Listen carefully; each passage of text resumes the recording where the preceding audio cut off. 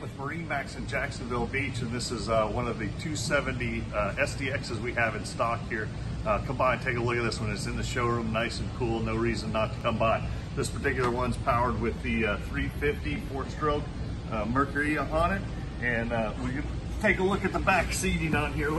We can fit 3 people wide on the 27 SDX seating backwards here. You've got a ski pole for pulling tubes and skiers and knee boarders. This is super comfortable though. Drink holders right over here where they're supposed to be. As you move forward, you've got a remote for your stereo, so you don't have to go back up in the cockpit to change your station that you're listening to. When you're walking on board, you've got a freshwater shower that you can rinse yourself off with, get the sand off of your feet. Another convenient feature with the 27 SDX.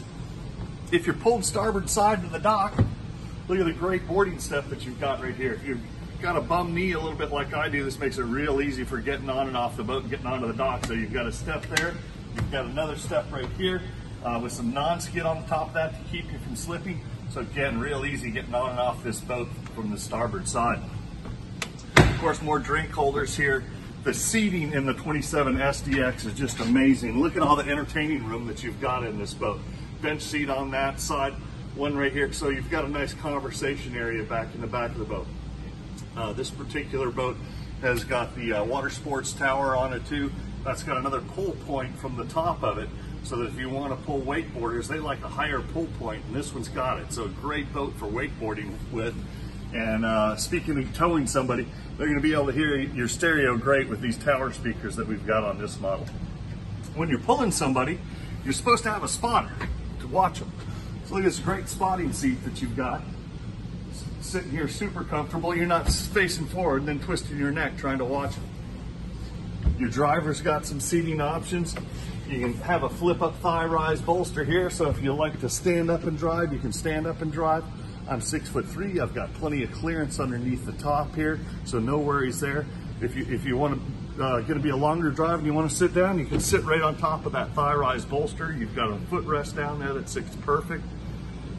On your dash here, you have the Simrad multifunction display that's going to have all your engine controls shown right on it, so you don't have 5, 6 different gauges up there on the dash. Keeps the dash really clean.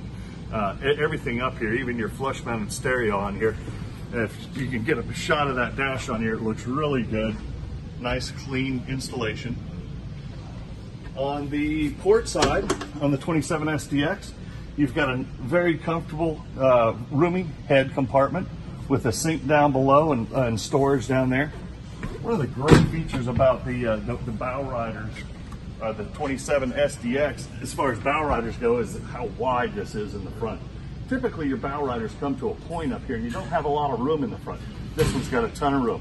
So plenty of stretch out room for somebody that's tall, or if you've got 4 people that you want to sit up here, you can sit 4 people.